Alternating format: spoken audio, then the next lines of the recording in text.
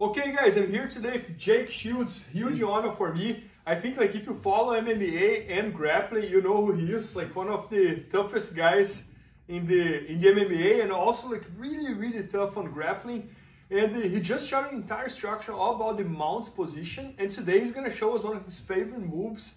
That it's the arm triangle from mount. Yeah. Like I said, there's a ton I love from mount. Mount's probably my favorite position. I think it's extremely underutilized. Like when you run into someone with a good mount, it's miserable and terrifying. But most guys, you can just throw it off, right? When you say it's probably true, most guys, even black belts, you can throw it off. But when you do run someone, that's true. No DD different. We do run someone with a devastating mount, though. It's miserable. You're like, oh, get me out of here. So we worked on a lot of things, but a lot of this is how to keep a mount. So first off, we're just gonna go real quick in the video, but there's several things I'm doing. I'm trying to always smash his face away so he can't bridge up.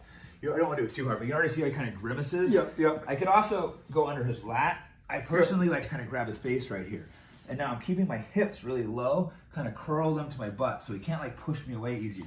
See exactly what he did? Every good black belt's gonna do what he just did. Isolate his arm. If not, I'll go to hold here for a minute, but someone who's a top black belt, I'm not gonna be able to hold here unless I isolate the arm. So I'm gonna come under here. Now I'm gonna start isolating it. Now, even an elite black belt is gonna have a lot of trouble escaping when one's isolated. He has one arm to push, and see my hips are down. If you start trying to push my hip, see how I rotate this hip?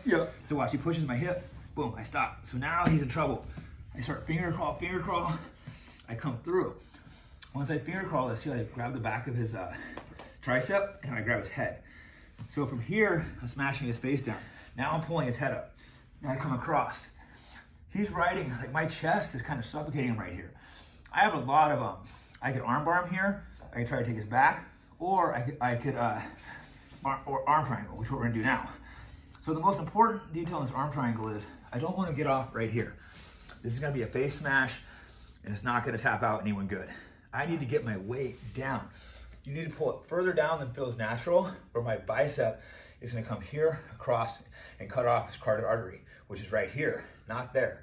That might, if you're strong, you might tap out some people there, but you're not gonna tap out elite people. Elite people are gonna hold on longer.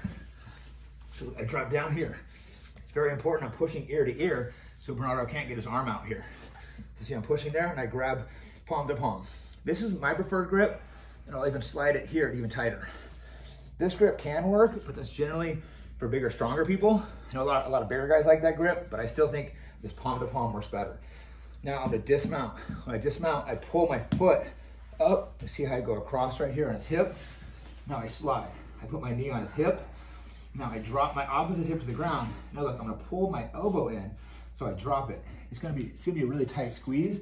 So I go here, now I'm gonna, all I do is I flex my bicep, and I push in. I just want to hit it once and I'm really hard, so I'm not going to squeeze the whole time. So then here, so now look, I'm just going to explode in. Oh my god, that's super tight. You see, it's like an instant, when you do it right, it's like an instant tap. So that's how you know when you're doing it right. If you're squeezing hard, you should get like a fast tap. There are going to be tougher people that hold out a little longer, or guys with different neck structure. So there'll be some differences, but a few details here too. Usually guys can turn this way and go under their arm. I'm able to stop that. When he goes to turn over, I just pull my shoulder away. He goes to turn, it makes the choke tighter. So that's one detail I use. There's others, but it's more in the tape. So Jake, many times when I see people doing this arm triangle, it takes time from them to tap the person. But with you, it's like almost like an arm bar, you know, like it goes so quick and so tight. I just explode it where the bicep comes across there, and I'm just pushing. It's not a lot of movement. I'm just pushing here.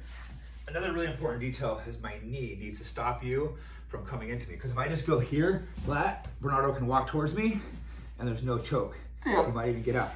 So I need to keep space, and I walk the opposite hip, and that's when I drop the weight forward. No, it's amazing. No, that's incredible. And I like the very first detail you showed as well from the mount. When you put the shoulder on my face, it's almost like you move my upper body a little bit towards this direction. Yes. And then the pressure can even stronger. Yes, I keep so much pressure, because the reason I'm doing this is, well, one, it's miserable and makes it hard to escape. But the important thing is, if I'm taking your head and I'm smashing you here, it does two things.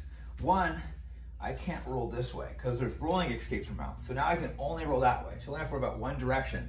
Also, a good kipping escape, I come up. Got it. I keep your face smashed to the ground. So look, you can't get a good, see there's not that much power versus that, I get a ton of power. Okay. So I'm Okay. taking away your power, so it's hard for you to get out. Okay. No, man, that's incredible. Yeah, so guys, Jake just shot an entire structure all about the mount position. And I wish you guys were here on the board just to feel like how tight it is and how precise it is. And it's going to be at bjjfanatics.com very soon. Maybe by the time you're watching, it's already there. So thanks so much, Jake. Appreciate it. Thank you. Please help me out to grow my YouTube channel. Just click subscribe. And to watch more videos, just click under see more videos. I hope you enjoyed. BJJFanatics.com. Use the promo code YouTube Faria to get 10% off any instructional video. Improve your jiu-jitsu faster.